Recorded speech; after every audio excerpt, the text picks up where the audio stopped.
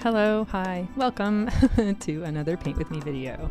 My name is Melissa, and today we are going to be painting with gouache and then finishing up our painting with some Prismacolor, Premier Color pencils and Caran Neocolor 2 water-soluble wax pastels.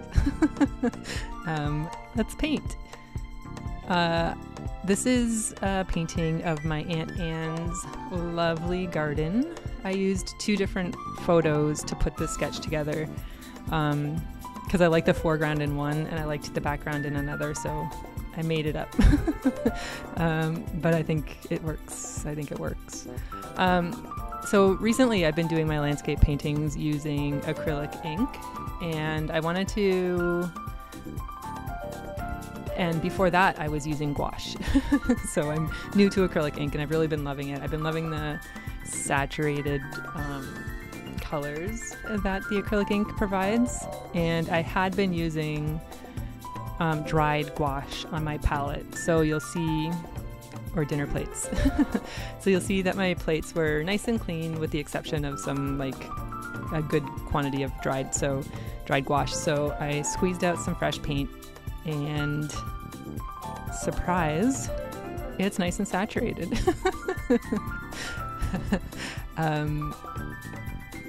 Yeah, not a surprise, but anyway, a good reminder for myself that it's okay to use fresh paint. I said that in my last video when I was talking about maybe trying this with gouache, and here I am trying it with gouache, and now we know. Fresh gouache is more saturated than old watery dried gouache, so you're welcome.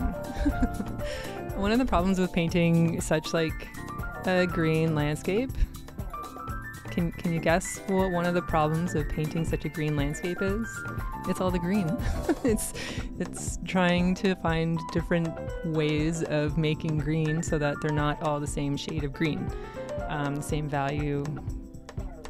You get what I mean, like variation in green is actually quite a fun challenge.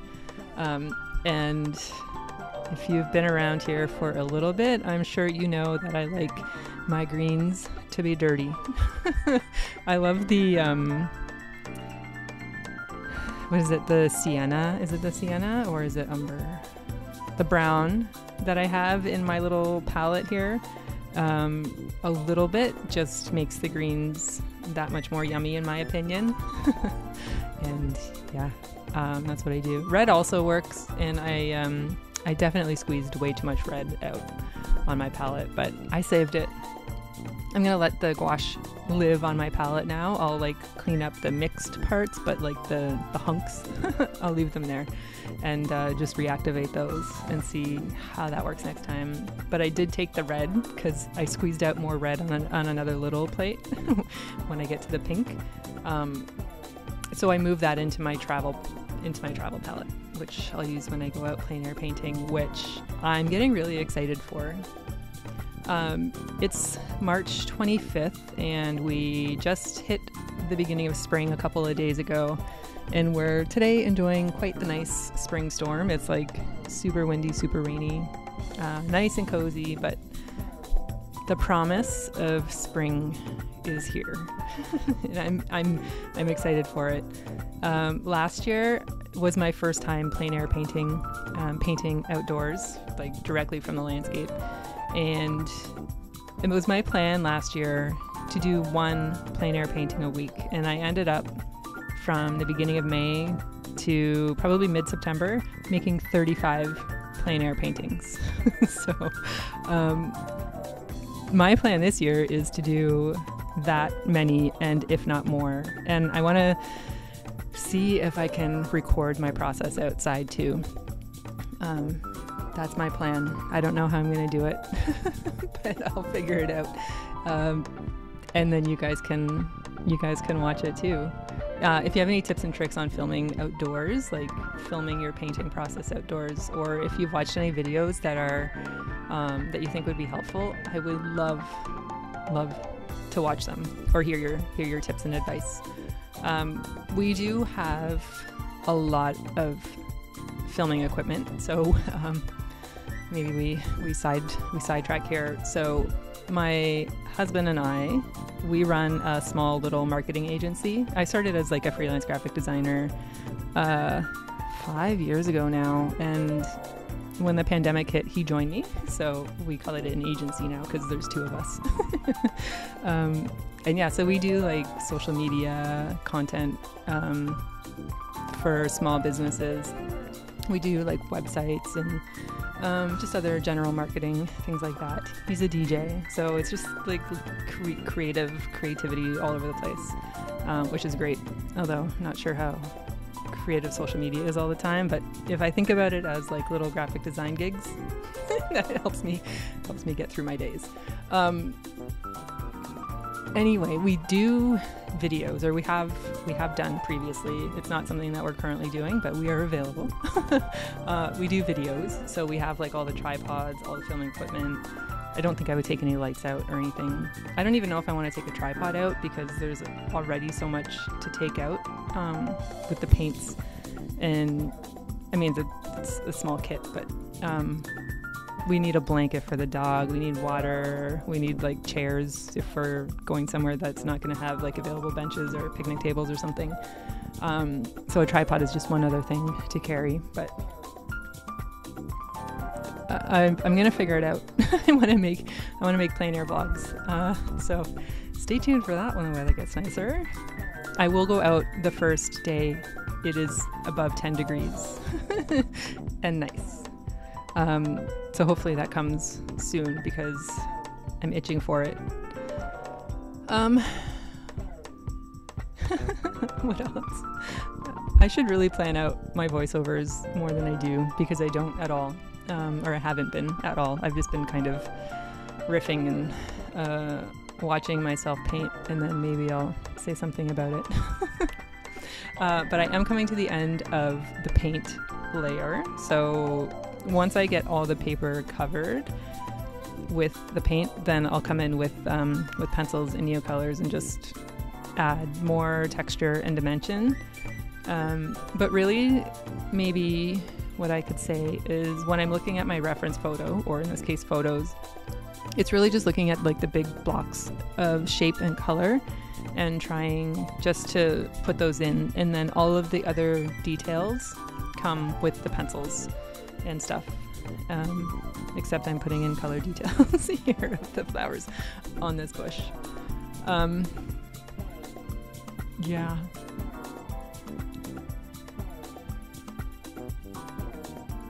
This is, as I said, this is my Aunt Anne's garden. So after I painted my grandma's garden in the last video, I asked her if my Aunt Anne would send me pictures of her garden, because her garden for sure 100% rivals the gloriousness that was my grandma's garden. And so she didn't disappoint. She sent me like a ton of photos of her garden, and it's going to be my plan to go and visit her garden and do some plein air painting there live on location, which will be fun. So here come the pencils.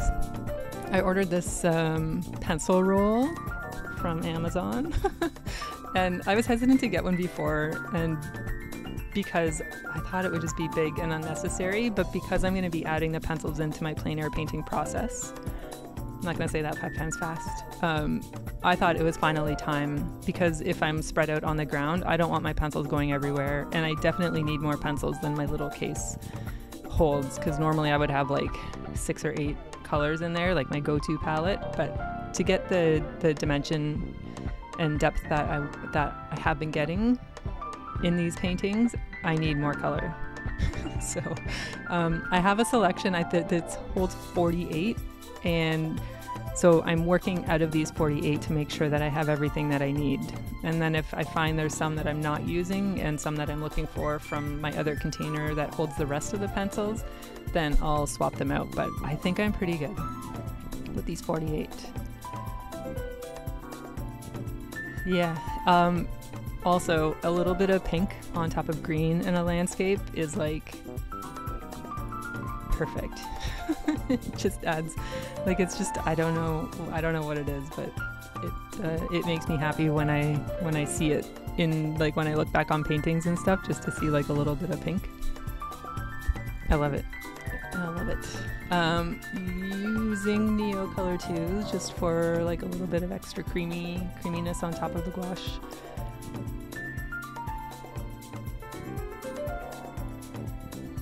Yeah, these are like, it's really just about being random here and kind of intentional, but not super intentional. And just loose. Keep it loose. I keep it loose. God, I really need to cut some of this stuff out.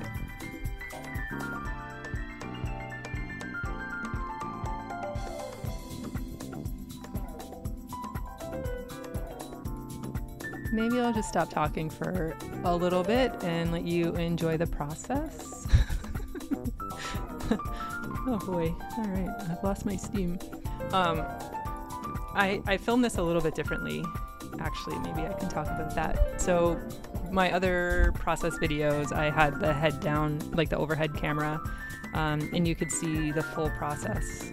But it's like, it was sped up by 1,000%, which is like really super fast. So in this video, I apologize for the shaky camera because I'm holding it in my left hand while I'm painting and drawing with my right hand, trying not to get my thumb right in the lens of the camera. Filming just on my iPhone, by the way. But you're seeing the real-time process here. So like how quickly my pencil does or doesn't move across the paper, and kind of my thought process or lack thereof of how and where I decide to scribble. But this is all real time, which I know I enjoy watching. I just apologize for the little bits of shake that come. Let me know which one you prefer. Do you like the speed paint overhead so you can see everything, but it's like moving 1,000 miles a minute? Or do you like this real-time process? Curious. I'm curious. It really does help too to hold the pencil back further and your paintbrush back further, just to lose a little bit of control, which I think allows for some spontaneity. In the mark making. I learned that from Sandy Hester. Thank you, Sandy. As if she's ever gonna watch one of my videos. Okay, that was the first pencil break in this video, in the making of this painting. So that's pretty good. I did have one kind of crumble, but it wasn't a full break, but that was the first full pencil tip break. So yay, only one this time. That's great. We are coming to the end of the painting scribble process, and then we're going to see a nice satisfying tape peel, and then I'll do a pan, and then we'll be done.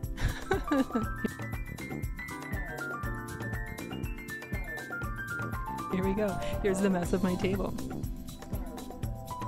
There's the pencil roll. I really think I'm gonna like taking that outside. So let's do a tape peel. Here we go. Real-time tape peel.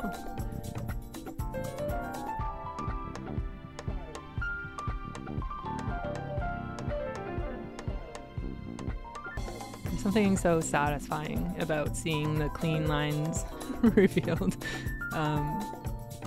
It really just, it's like I was just scribbling for an hour, and now all of a sudden I have this painting in front of me, which is pretty cool. I think I will gift this to my aunt when I go and visit her and paint in her garden. So yeah, thank you so much for thank you so much for watching this video. I really hope that you enjoyed it. And again, let me know which method of filming you prefer. Do you prefer the handheld real-time close-up, or maybe I could use a tripod real-time and just trim it down, or the overhead sped up to 1,000. I'm curious. And yeah, thank you. I will see you in the next one. Bye.